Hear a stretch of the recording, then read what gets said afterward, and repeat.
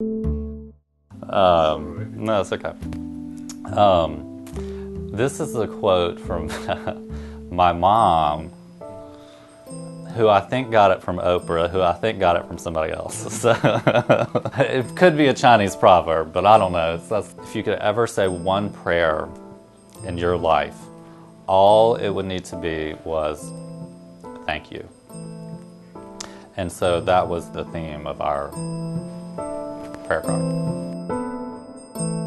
Inspiring. This might sound kind of corny, but is my relationship with Ryan. I would make breakfast. The eggs in Israel were really delicious for some reason. I don't know. Because we have such an incredible connection. We would say a prayer, bless the food. It's my family's prayer. Like, I don't even know where it came from.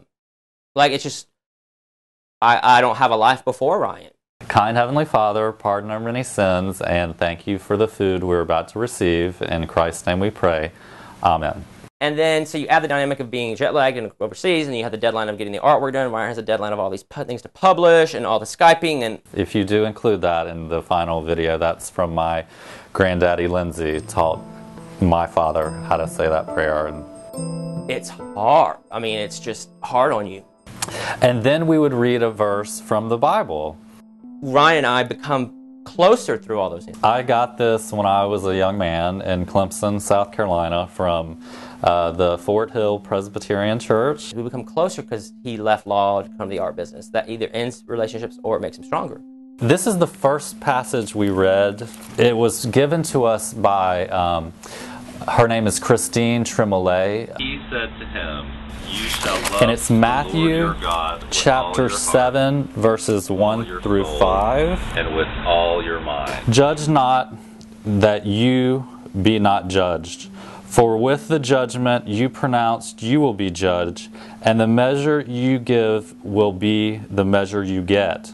Why do you see the speck that is in your brother's eye, but do not notice the log that is in your own eye?"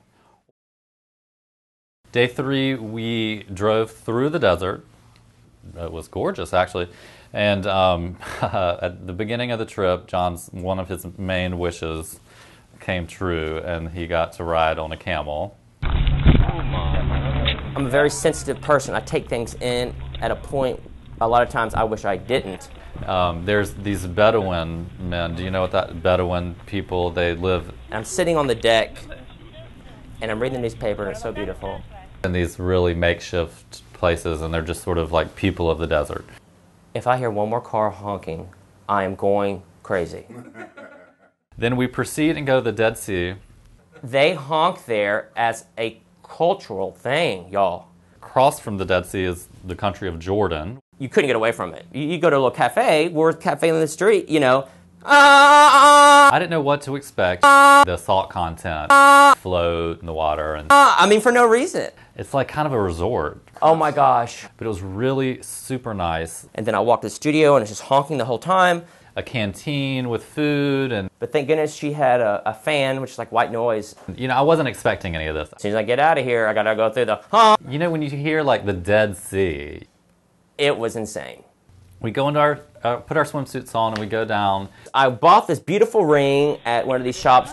And another thing about the Dead Sea, it's the lowest elevation on the earth. And I put the ring on. Then we go to the Dead Sea, which is 50% salt. So there's a picture of me and John when it says like minus 422 meters. There's this mud that you put all over your body, and it's healing. I was in the water a lot more than Ryan. I'm the one that needs all the healing, so I'm like, let me absorb all this healing water that I can when I'm... Sexy, yeah, except it's disgusting. The ring was already tight. Well, now the ring's not coming off. He's like, y'all, look at my finger. And my fingers turning red and purple. Osnat, our guide, tells us this is like 5 minutes before getting in the Dead Sea. Eventually your lips will start burning. Now, if you put your face in the water, you will go blind. Go blind. At some point in the middle of the night, he had just had it, and he just, I don't know, prayed or it came off. Thank God.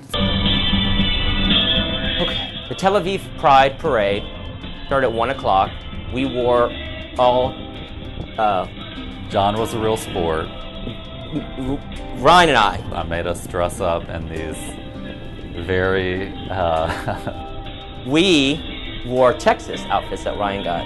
minimal Texas-inspired shorts and hats and boots. So we had boots that I glued little stars on for the sheriff, and these Ryan shorts. Ryan got like jogging shorts that had the Texas flag. Okay, Ryan, I'm doing it. And it just was really cute, and we had flags like Israel and Texas. We just looked totally ridiculous.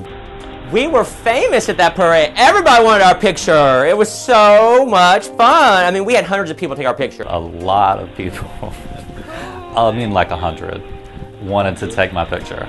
Of course, every time Ryan's like, yes, you can have a picture, but you need to put it on Facebook. You need to put it online. You need to put it online. So on the scale of crazy, we were just like 50%. I learned from the trip more than ever that Ryan, Lindsay, and John Palmer are a team, and they're meant to be together for the rest of their lives. Not that I had a question about it. You cannot have a true understanding of a people or a culture unless you meet them. But we're just perfect in terms of where we're the same and where we're different. Magazine articles, books, watching CNN, those are all filters of somebody else's viewpoint and opinion, and it's told to you as the news. Seeing the gray hairs on my chin on this trip, and Ryan's had those for a while, it's like, oh, we're both getting gray hairs in our chin, you know? But until you touch the place or visit or talk to the people that are a part of that news, you cannot truly understand it. How beautiful is that? Good morning. I think I'm repeating the same answer from last year. There's just so many dynamics to each piece, and they're so good. It's that it's different than any other series he's ever created. And the details, some of the painting part, because there's some photographs, some painting. I mean, I hate that I have to repeat that answer, but that is Some abstract, some realistic. It's just my honest answer. the depth of Ryan walking in an archway over him. It is obviously unique because of the images. The location where Jesus was crucified, the location where Jesus had the oils and the anointments on his body. That he's been inspired by from the touring of Jerusalem. All these locations that are so significant to every religion. You know, here there is some consistency with colors and images, but they're each very different. A very unifying series of arcs that really made me think. I think they will be very prized and enjoyed by his collectors. It's not you and me and them and us, it's us. Being sensitive to a lot of things. Jet lag for me is really intense when it happens. I mean, The flight home was largely uneventful, except for... and what would really put me into orbit of craziness is I'd see a picture of Jane or Bobby because they were on one of my binders, and that would just make me so sad and could not wait to come home. So that was really what I missed a lot. On the leg home from Newark to Houston, I got upgraded to first class. And we're sitting together, and then I think the seat in front of us is open, so I go sit up there where I can have more space. I'm so excited, and Ryan's back there, and he's excited. And then all of a sudden, of course, the lady's coming down the thing, and she's looking at me. So, I mean, I was on row 1 in the middle seat just by myself, and it was very, very nice. 1 minute later, here comes the flight attendant. Robert, Ryan, Robert, Lindsay, Delta 1, let's go. You're getting upgraded. And Ryan's like, Delta, what? I'm like, that's D1, Delta 1. Rewarding but tiring trip. It was fun. It was nice. What makes me appreciate being home? This is so typical of me and John, too. Whenever we're in the middle of Ireland or Israel, or we always start talking about where are we going to go next? It's so nice when you get home and all your senses can go back to normal. I have no idea where we're going next year, but I do have some ideas about the type of essay that I'd like the FCC members to write. Your creature comforts of life that you take for granted. It's going to be hard. You know, I might say this every year, too, on these tapes. It's going to be hard to beat this year.